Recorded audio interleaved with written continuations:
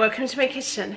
Today I'm going to be showing you how to make this delicious eggnog cake. It's eggnog, a cake mix, a few ingredients, and boom, you have the best cake ever. So if you're having friends over last minute around the holidays, or maybe you just had some eggnog left over from your party before and you're like, what am I going to do with the rest of this? This is the perfect recipe for you, and it's so fast, so simple, anybody can make it. Let me show you how.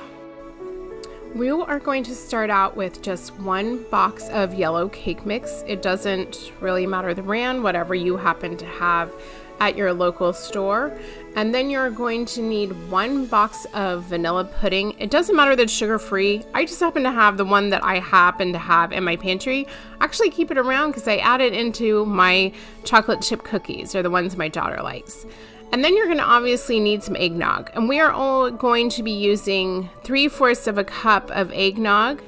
And then we are going to need 3/4 of a cup of some vegetable oil or canola oil, whatever you happen to have around. And then we're going to need 4 eggs. This cake is super good and it comes together super fast. So it's one of the things that I love in case someone calls you and be like, I'm coming over to bring you something and you want to have something out for them to snack on. You're going to need some cinnamon or some pumpkin pie spice. If you don't happen to have Trader Joe's and don't happen to have pumpkin pie spice around your house, I want to show you that it is primarily cinnamon. So if you use cinnamon, you're not going to taste a huge amount of difference. You're going to actually need 1/2 of a teaspoon of it. You could also use 1/2 of a teaspoon of nutmeg if you like that flavor. It's just kind of a stronger flavor, but if you love nutmeg, that would also really taste good in this cake.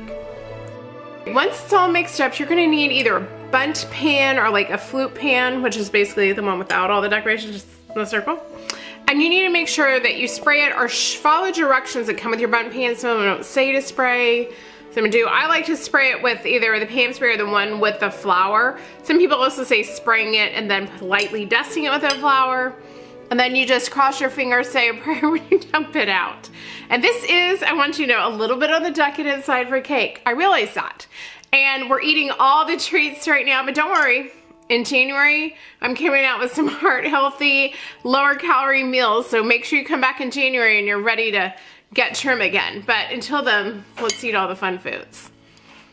Then you're just going to pour your cake mixture into your bundt pan or into your tube pan, whatever you happen to have. It is super thick, you guys.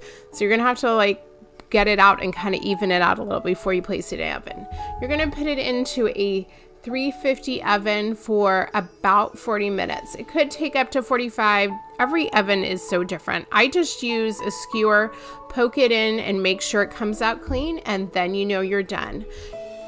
After it cools completely, you're gonna put it onto your cake platter or plate, whatever you're gonna serve it on.